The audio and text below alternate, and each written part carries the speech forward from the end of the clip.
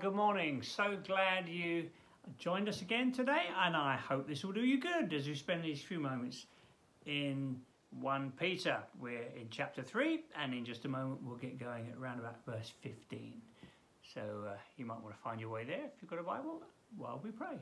Lord, oh, thank you. We never come to the end of the richness of your word, the richness of your the ways that you want to speak to us and guide us and help us. And Lord, we're here because we want to walk close to you. We want to please you in every aspect of our lives. And so here we are to spend a few moments before your word. Bible's open for you to speak to us. Please come, Holy Spirit, and help us, I pray, in Jesus' name. Amen. Okay, well, we ended up with verse 15. The context, by the way, here is implications of being a follower of Jesus in life, in marriage, in life in general, our conversations, in church family, the implications that we were seeing yesterday about being like-minded and loving one another and so on. And now in verse 15, speaking about our reactions that can so often let us down. We can not be wise in our reactions at times. We get carried away. In your hearts, revere Christ as Lord. What a wonderful sentence that is. He's Lord of our lives. And it really means we entrust everything to him. Lord, you know, I trust you. You're Lord of my life and you're Lord of the circumstances around me. I trust in you. I'm not going to fight back. I'm not going to try and get my own way here. I'm going to revere you as Lord, and in so doing, I trust, please you. Okay, and of course, the witness of our behaviour will become apparent. Will have an effect. People around us. That's what a lot of this passage has been about. People will see your good works and glorify your Father in heaven. And so, Peter's concerned that our lives will bear testimony to who we belong to. But it's not just in our behaviour, it goes further than that, our witness. So let's have a look now. In your hearts, revere Christ as Lord. Always be prepared to give an answer to everyone who asks you to give reason for the hope that you have. I love that. That's great, isn't it? Why are you different?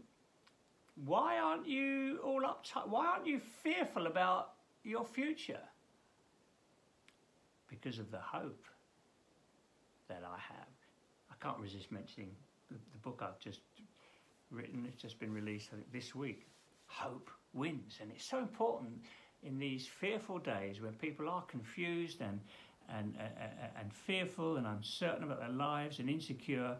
We as followers of Jesus don't have to be like that. In fact, it's important that we're not like that. That we are clear about the hope that is in us, that the hope that we have, our future, and it's beautiful, it's wonderful, the calling that we have on our lives, and it should be making a difference to our lives. Why are you different? What a compliment for people to say that to us. Why are you different? Why aren't you fearful? Why aren't you anxious about?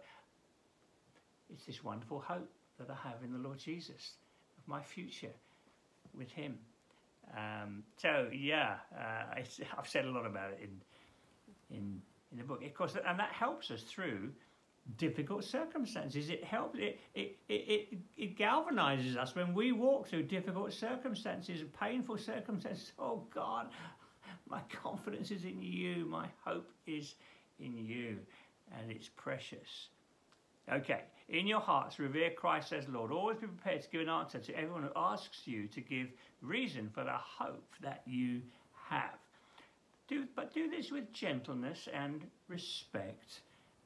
We want our witness to be gracious and not clumsy, keeping a clear conscience so that those who speak maliciously against your good behaviour in Christ may be ashamed of their slander. So don't get caught up in the whirlwind when others are getting all agitated and uptight, when things are getting into an argument rather than a discussion. probably a warning there to back down a bit, not to get into a heated, unhelpful discussion. So keeping a clear conscience, do it with gentleness and respect, verse 15.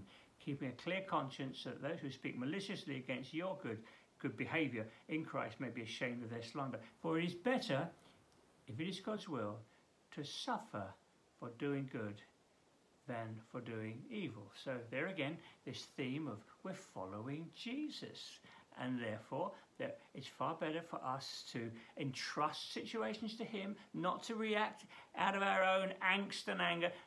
Remember, Jesus entrusted himself to the Father. We're called to entrust ourselves to him. Lord, your kingdom come, your will be done. And that's what we're called to do.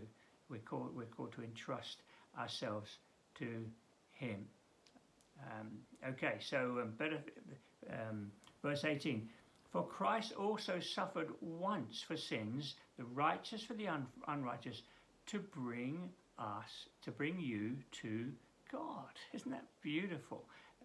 His suffering was to bring you to God. He was put to death in the body, but made alive in the spirit. Isn't this lovely? This is where our real life and hope is. I can't get away from this phrase here. Christ suffered once for sins, the righteous for the unrighteous, to bring you and me to God. To bring you close, to bring me close, to make us righteous, to bring us close. We don't want to lose that fellowship with the Father. He was put to death in the body, but made alive in the spirit. And sometimes we will go through difficult circumstances and suffer. Not obviously, it's not comparable to Christ. It's not. We're not earning our salvation here. It's not salvation by works. It's following in his footsteps. He is the one who's brought us to God. But we want to imitate him and live for his glory.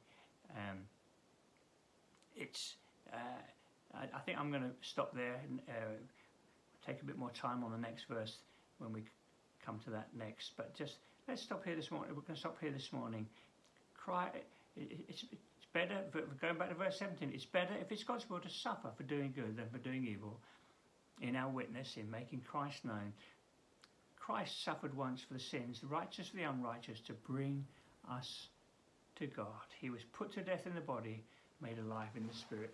And Lord, I pray that our witness would be ready and fruitful wherever we go today. Lord Jesus, thank you that you've brought us near. Lord, thank you, Lord Jesus, that path of suffering has brought us near and near to you. And Lord, we want to live in that place close to you. We want to be your witnesses. We want to speak of you. We want our lives to witness to you. And Lord, I pray, help us in our witness. Help us, Lord, to find boldness. Those of us who need to find a bit more courage and boldness, help us to find it, to pick up those opportunities as they arise, to speak of you, to pray for people, to acknowledge that we're Christians, that we follow you, that you are the centre of our lives. So please give us courage and wisdom that our witness would be pleasing to you and effective to those around us, even if it draws strange responses at times. Lord, I pray that you'll help us to live for your glory wherever we're going today, I pray. In Jesus' name. Well, God bless.